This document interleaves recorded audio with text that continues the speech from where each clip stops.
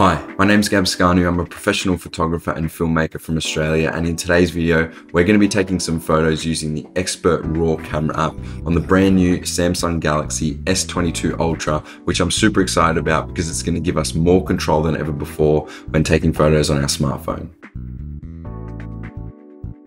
Photographers like me like to shoot in RAW format because it gives us access to all the data from the camera sensor, which we can then edit and use to bring out more details in our photos when post-processing. The drawback to the industry standard RAW format though is that the data you get is noisy, so sometimes it can be hard to deal with.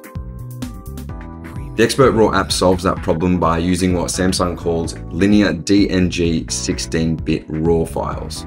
These files combine multiple frames from the camera sensor into a single file, which is a lot higher quality and much easier to use when trying to bring our photos to life. And as a bonus, Expert RAW is a versatile pro-level camera app, so let's dig in.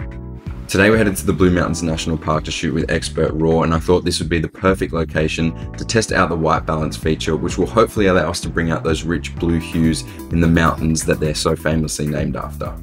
I use the Expert RAW app to adjust my white balance, which gives me control over the tones and colors in my shots. Here I can drag the slider up and down to control the white balance of my image. The higher the number value on the slider, the warmer the image will appear, and the lower the value, the cooler the image looks. There's no right or wrong way to use white balance in this scenario, it's simply a creative choice on how you want your image to look. After shooting with the Expert RAW app, I like to quick share my files over to my Galaxy Tab device so that I can do all my editing and post-processing on a larger display. Lightroom is the program I use to edit all my photos and allows me to go in and adjust all the aspects and information we captured in our RAW images, such as exposure, shadows, and color temperature. Because our RAW image files are the untouched data straight from the camera sensor and without any tune-ups, they look a little flat. So I'll make some adjustments to the exposure and contrast to make the details pop and also ensure we're getting a nice blue hue in our mountains. Here you can see a before and after of our shots, which shows just how powerful the Expert RAW app is and how much room you have to play with when using RAW files shot on the S22 Ultra.